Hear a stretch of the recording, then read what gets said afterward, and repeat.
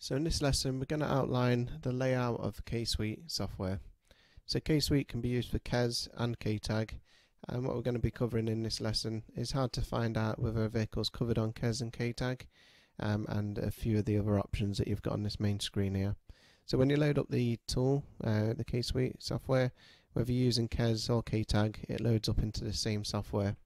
If you've got a KES connected and everything's plugged in as it should be, you'll get a red line around this KES icon. If you're working with KTAG, you'll have a blue line around the KTAG icon. To work on vehicles, you want to be clicking on this section here that says KES V2. You don't want to be clicking on what says vehicle list, which is just here. Your vehicle list is to show you vehicles that you could potentially do, but if you're actually on a job and want to work with a tool and actually read an ECU, then you need to be clicking on this KES icon at the top left. So if you're working on vehicles, you can click on the KES, this one here, the KES V2 icon, and what that'll do is go through to a screen and show you all the vehicles that you can work on right now with the tool that you've got connected.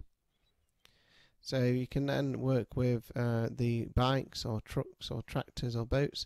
It depends what activations you've got activated on the tool, but for this example we're going to go with cars. And on the cars is also vans. So if you're looking for a van, it'll be covered under the car icon. Once you click on car, it'll load up the vehicle list for cars and light commercial vehicles. So that's vans as well. It does take a bit of time to load up, depending on how slow or fast your laptop is, will depend on how fast this will load up. But we recommend only clicking it once. If you're clicking things twice, that can sometimes make it take longer. So you can see I've clicked on that and we're back at this screen. And the reason for that is the icon that we've clicked here, that screen is in the taskbar. So don't know why it does it, but it's there. There's the screen that we're looking for. So here we are on this screen. It opens up on the last vehicle you used it on, which was this Saab, and you can select through just the normal way you would select through, starting with the make, then moving on to whatever the model is. And as you click one thing, just let it have a bit of time to load through to the next vehicle, the coverage list to load up. And you select whatever vehicle it is, whatever engine it is, and so on. And then once you've selected the right one, you can look at the book, the instructions. So this is really important that you read the instructions for this protocol to make sure there's nothing special in there. If he isn't, you can press the green tick at the bottom right hand corner, and that'll take you through to the ID reading, writing, recovery screen. And at that point, you would just go forward and remap the vehicle, ID the ECU. If it's a VR, it will give you the virtual read file automatically onto your laptop, and then go through to sending the file off to your tuner, getting the file back, and then going through to the writing screen, which is this one. If you get any issues, you can use the recovery. So you start at the top with ID, and this is a VR ECU, as we've covered about VRs already in the course, virtual read, meaning you ID the ECU, is going to give you the virtual read file.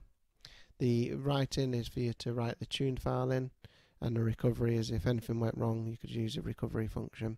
And again, it gives you the book here in the corner, so you can see what other options you've got, if there's any special instructions or anything like that. So going forward, you've got that's how you obviously got everything you need in this screen to work with the vehicle. So we'll go back to the other screen.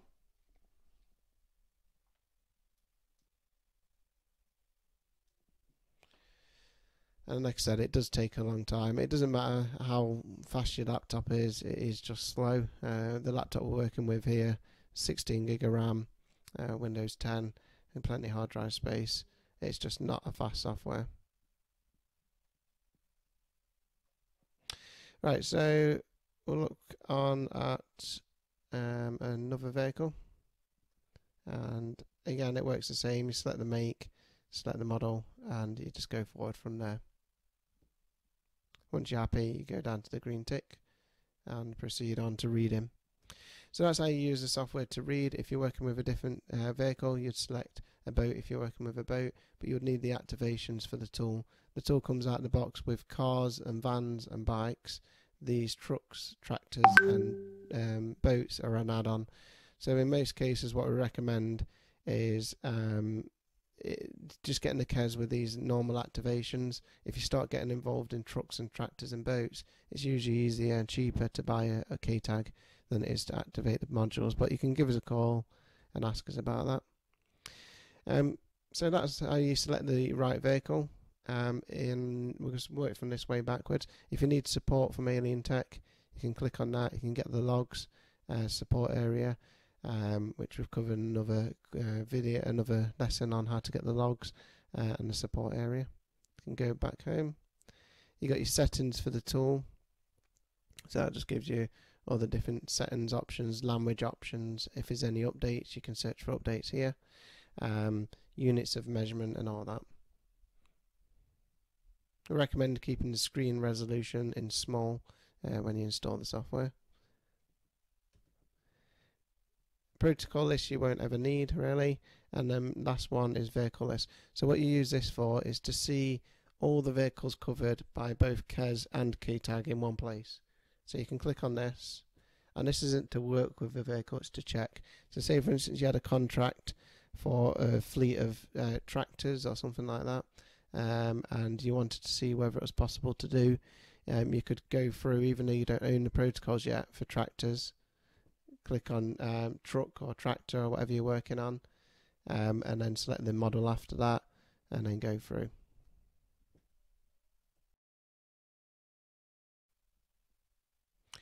And it just shows you what vehicles you can work with on KES, all the different vehicles and the different protocols, and you can even switch over to KTAG from here.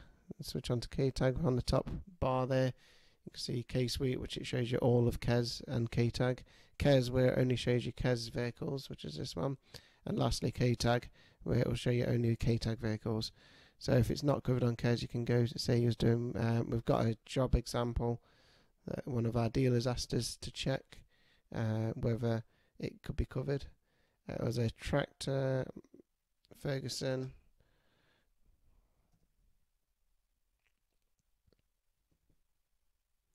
Massey Ferguson, and the model was a MF5465. So MF5465, and yeah, it was this one. So one of our dealers asked us to check coverage to see what tool covers this actual vehicle, and we've gone through using the vehicle coverage vehicle list, check in on KTAG, and we can see it's not, this vehicle is not covered on KES with the protocol activated. It's not covered on KES, but it is covered on KTAG. So because it's a fleet of vehicles that it might be able to get the contract for, it would be worth buying the KTAG because it's going to work with this range of tractors. So it's a good way in checking what vehicles you could do if you owned a KTAG. The other one we had the other day was a dealer that works with pickups, pickup trucks, and he works with just pickup trucks, and I think it was a Toyota Hilux or something like that. So we'll go through here, and this vehicle wasn't covered on KES. It was an ID only ECU, and there was no ID available. But it was one of these vehicles, and you can go through even if you don't own the KTAG yet, and you've just got the KES, and you can go through and look at what's involved, what vehicles it covers, and all that. So it's a really useful way in just checking the coverage list, and seeing if you get a contract through or a customer ask about a vehicle. Even if you don't have KTAG, you can check what coverage you can do on the tool before you actually end up buying the tool. If you're looking at Auto Tuner as a secondary tool, you can actually look at Auto Tuner's coverage list simply by going on Auto Tuner website, the main website for Auto Tuner. Go on compatibility, and it will show you easily, nice and easily, without you even owning the tool, what its coverage list is. For most other tools, if you go to the maker of the tool, you'll find a downloadable coverage list. Auto Tuners is very useful because you haven't got to download anything. It self-updates the page with the new vehicles added on there, so you can just manually check without even if you own a tool, you ain't got to plug it in and load it up. You can, on your phone, you can go onto the Auto Tuner website and check the coverage list there. With KSUITE, it's always best to check on the tool. Everything online is more out of date than the tool. Obviously, you always want to go on settings and make sure your tool's fully up to date. There's an update due for this one, so there's no point in checking your coverage list if you haven't done the update, because it might say it's not covered. Then you do the update and then it is covered. So you'd always want to check your coverage list, make sure it's updated first. But you always want to check on the actual tool, because that'll be the most up-to-date thing. Anything you see online for KES or KTAG is obviously out of date already, because it's already been posted up. So yeah, that's how you use the main screens and navigate through the menus in the KSUITE software for KES and on KTAG also.